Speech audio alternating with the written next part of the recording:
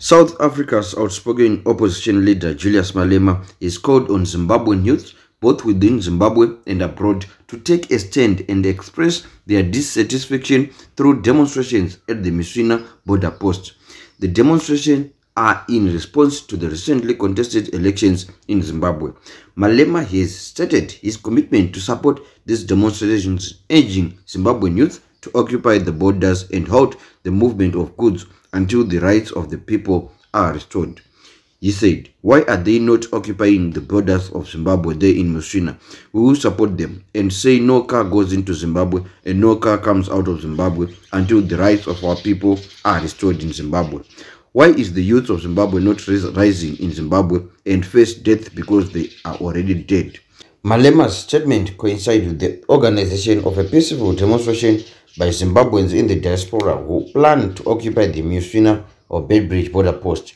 This action stems from the Zimbabwean opposition party, the Citizens Coalition for Change, rejecting the election results due to the perceived violations of domestic and foreign electoral standards. The elections have also been criticized by regional, local, continental, and international observers who claimed that they were neither free, fair, nor credible, resulting in an invalid outcome.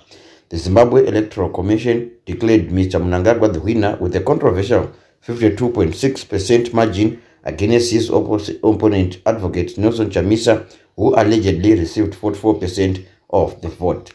CCC's debut spokesperson, Honorable Ostados Siziva, expressed disappointment in the results, stating that they do not align with the flawed process conducted by ZEC.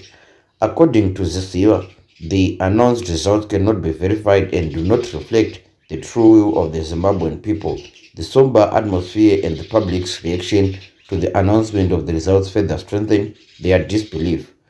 We had said to ZEC, even in a flawed process, they were supposed to announce accurate results.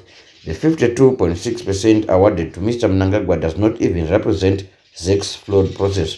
The announced results do not align with what the ZEC gathered from polling stations. This 52.6% cannot be verified and does not reflect the true will of the Zimbabwean people.